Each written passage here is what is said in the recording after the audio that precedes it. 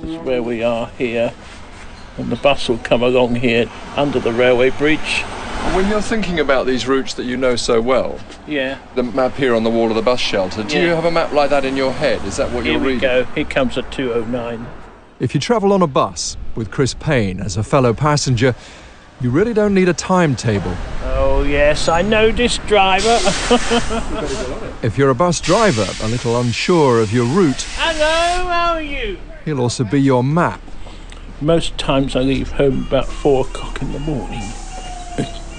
And I go over to Hammersmith, catch the 72 to Hammersmith. Chris's knowledge of Britain's transport system is encyclopedic. Heathrow to High Wycombe's the A40. From High Wycombe to Thame is the 305. From Thame to Oxford is the 2. Such a detailed fascination with a subject is typical of many autistic personalities. I catch another 70 from Swindon to Andover. And I get 76 from Andover. 6 or 7, he started to run away. 200. He ran to anything that would transport him. He's still crazy about transport now. So he'd run to the trains and he'd run to the buses. You'd turn your back and suddenly you'd look around and he'd gone. And 24 hours later, he'd be in Birmingham or Edinburgh. Sue Nichols is Chris's older sister. She found it difficult growing up with his unpredictable behaviour, particularly because the family had no idea about the extent of his condition. He'd have behavioural problems, which in those days used to be throwing things. And another thing he used to do if he was bored and stressed was to spit, which is a peculiar thing, but he'd go up to the wall and spit and watch spit running down the wall. You'd have all these trails of spit everywhere. And like a lot of children with learning difficulties, he'd bang his head against the wall. That was very worrying. Once, when he was stressed, he went outside in a tantrum and emptied a skip. It was unbelievable. I didn't think he had the strength to do it. He'd lifted all the concrete blocks out and everything. Do you feel things might be different now, that he might be different now, if he'd had different treatment at that time, if the problem had been isolated? I think he might have had fewer periods of terrible behavioural problems. We were always terribly worried he'd get into trouble with the police. It's estimated there are 500,000 people with autistic spectrum disorder in this country. We're getting better at diagnosing children, but many adults, like Chris, only find out later in life. Sometimes they're misdiagnosed with mental illness. The effect on families can be devastating. Nearly 2/3 of diagnosed adults find themselves financially dependent on parents, many still living at home. It's a miracle my parents stayed together, I think, because the stress of all this. Never being able to organise a family social life because you never knew what Chris's behaviour would be. He doesn't even now like a lot of people around. For those of us who are what autistics call NT, neurotypical, it can be difficult to understand the workings of the autistic brain. Hard even for professionals. Diagnosis is not an exact science. Misdiagnosis can have serious consequences. In my own family, we had to come to terms with a professional assessment that put one of our children on the autism scale. Not true, as it turned out, but the implications for the family were profound and the effect on early school years traumatic. People talk about low-functioning autism to high-functioning and then Asperger's syndrome, but a lot of that reflects IQ differences. One leading psychologist and writer who's devoted his career to research and diagnosis, particularly in adults, is Cambridge University Professor Simon Baron-Cohen. He's director of the Autism Research Centre there. You would define autism spectrum conditions as difficulties in social interaction, social relationships, difficulties with communication, and then these very narrow interests, sometimes called obsessions, and difficulty in reacting to change and needing to do things very repetitively.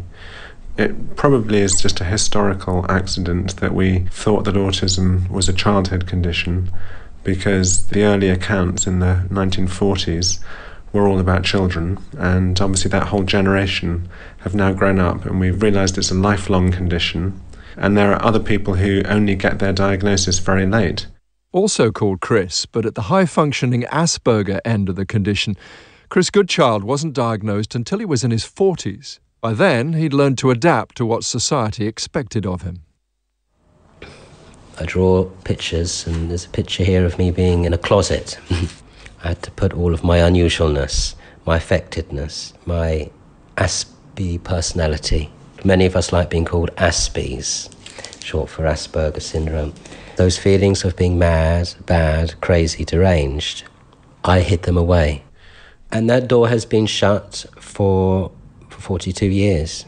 And what I presented to the world is a front to survive, to cope.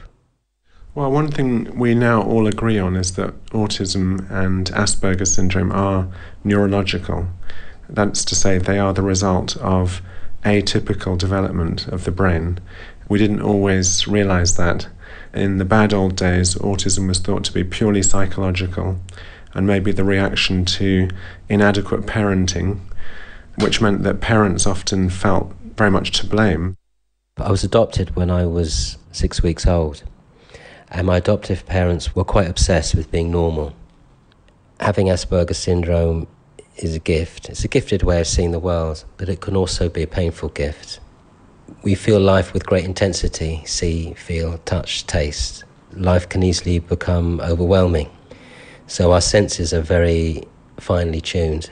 And that's why often we find eye contact difficult, we find light difficult, movement difficult, smells. All of our senses can be very stimulated.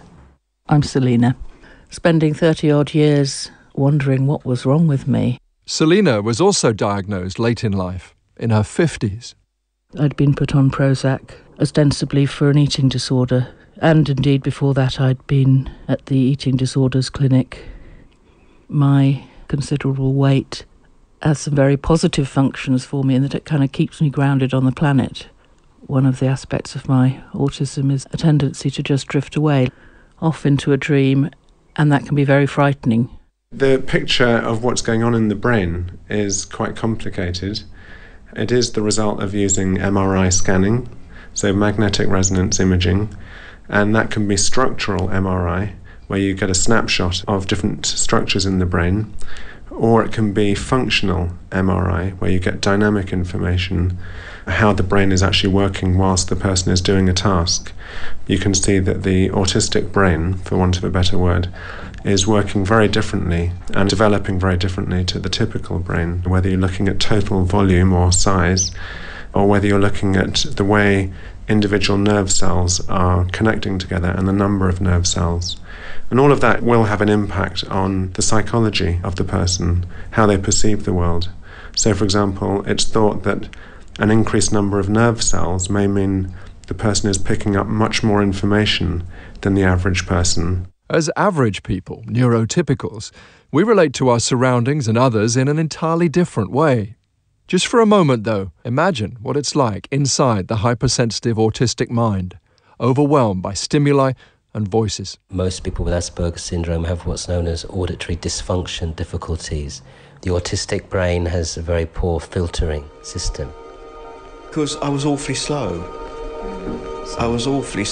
We can get bombarded with stimulation and information. They'd like tell me a joke outside the classroom. As a result of that, can become easily and then just confused and repeat a overwhelmed. tiny bit of it when we're in the classroom, and then I would quite difficult for total people to uncontrollable understand is laughter. that people with high functioning autism can look visually very unaffected. Asperger's syndrome And is actually internally a they're difference deeply in distressed. neurology. Far large from being in a gardens, nurse, I feel it's a gift. You want to scream, you want In to that shout. But what I lose most on of us don't scream and shout, we just scream and shout. And down there we have a summer house, which again, actually that is for one in particular being able to person think differently, to think creatively, to all get of the a other huge people in the amount of house. So enjoyment summertime out of particularly, studying. she's able to go down there and sit quietly without being disturbed.